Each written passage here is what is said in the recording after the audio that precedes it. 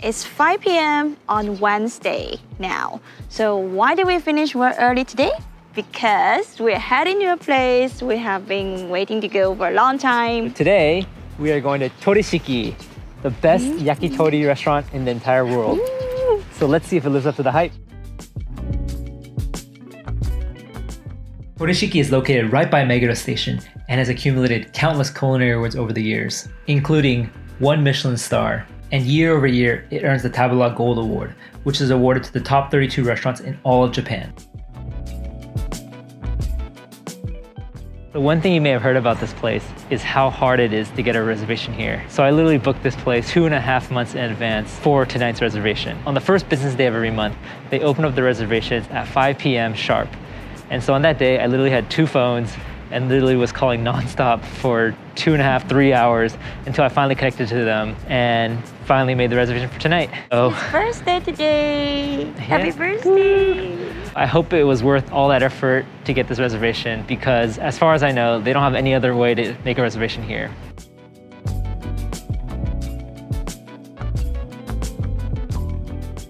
This is the omakase restaurant. It means that you don't ask them, you don't order, but like leave it to them to decide your menu. So you have to ask them to stop, otherwise they will keep serving you different dishes.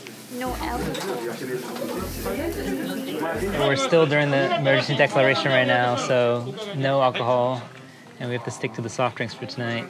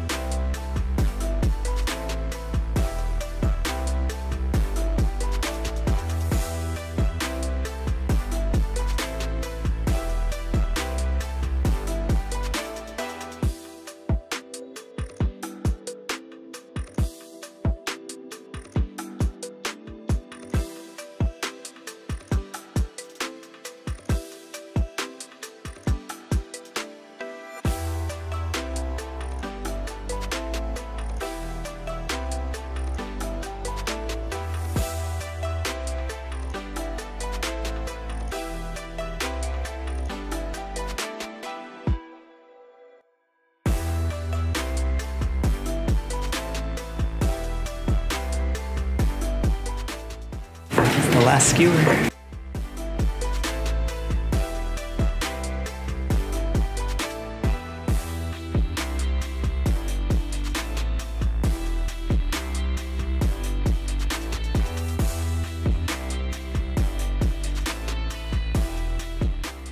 We just finished our amazing dinner at Torishiki and wanted to share some closing thoughts. First of all, the restaurant reminds me of a high-end style sushi restaurant where all the guests are seated around the chefs and can watch them cook. In our case, we all sat around Ikigawa-san and watched him work his craft, and actually found that process really mesmerizing. And for a majority of the meal, I was just watching him cook each individual skewer, season the skewers, and even adjust the fire and charcoal from time to time. For each individual of those skewers, they were all super tasty, super juicy.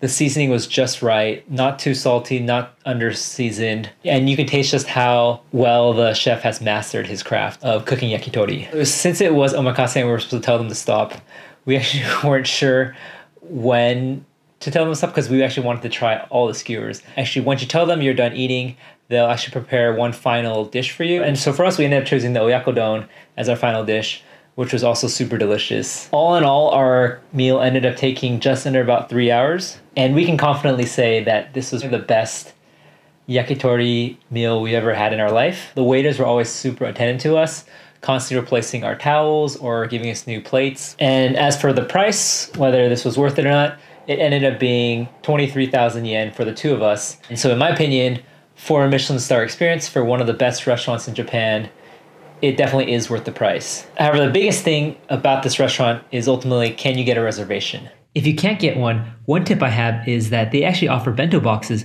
which you can order the day of, starting at 12 p.m. each day, which you can then pick up around dinner time. Even though the bento boxes may not include the full yakitori experience, but at the very least, you'll be able to taste the chicken cooked by Japan's yakitori master.